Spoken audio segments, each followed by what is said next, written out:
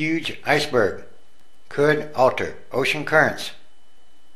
An iceberg has broken off from a glacier in Antarctica after being rammed by another giant iceberg, scientists said on Friday, and an event that could affect ocean circulation patterns.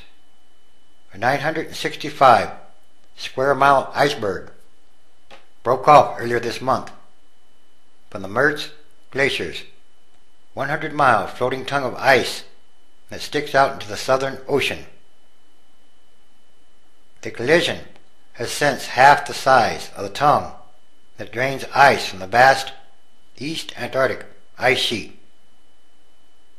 The calving itself hasn't been directly linked to climate change, but it is related to the natural processes occurring on the ice sheet, said a senior scientist at the Australian Antarctic Division and the Antarctic Climate and Ecosystems Cooperative Research Center in Hobart, Tasmania.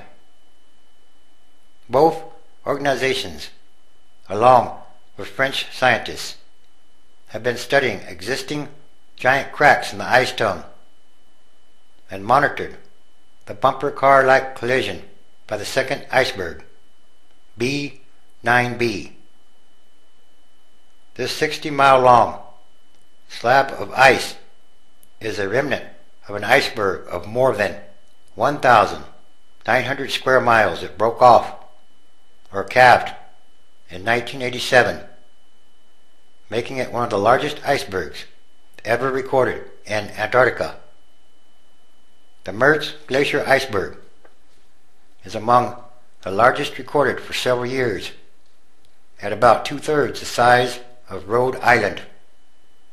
In 2002, an iceberg about 120 miles long broke off from Antarctica's Ross Ice Shelf.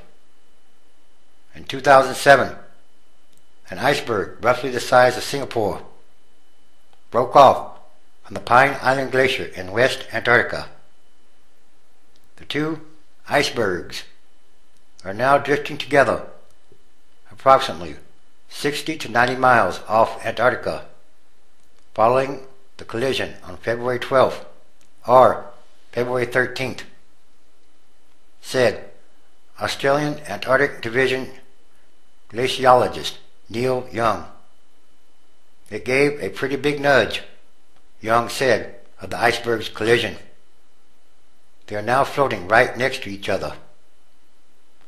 Oceans act like a giant flywheel for the planet's climate by shifting heat around the globe by myriad currents above and below the surface. The shearing off of the ice tongue and the presence of the Mertz and B9b icebergs could affect global ocean circulation, and in turn, this could change the world's weather patterns. The area is an important zone for the creation of dense, salty water that is a key driver of major worldwide currents.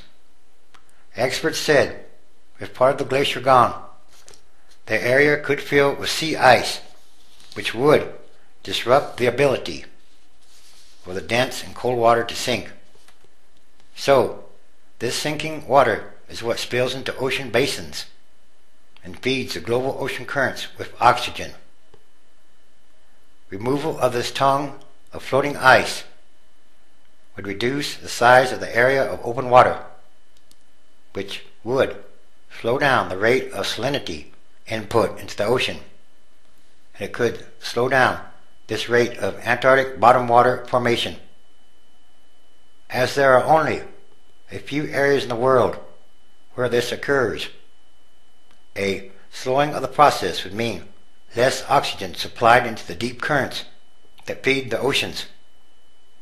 There may be regions of the world's oceans that lose oxygen, and then of course most of the life there will simply die, said a chemical oceanographer at the Alfred Wegener Institute for Polar and Marine Research in Germany. And again, this could affect the world's climate in the years to come by changing the water circulation or the oxygen circulation in the world's oceans, which in turn have an effect on worldwide weather patterns. And again, there's something much more going on here. Something much bigger. Real change must happen. And these are more signs of the end times. Transition days. The transition is in effect. It is a process. And again, there are many types of signs happening daily all around the world.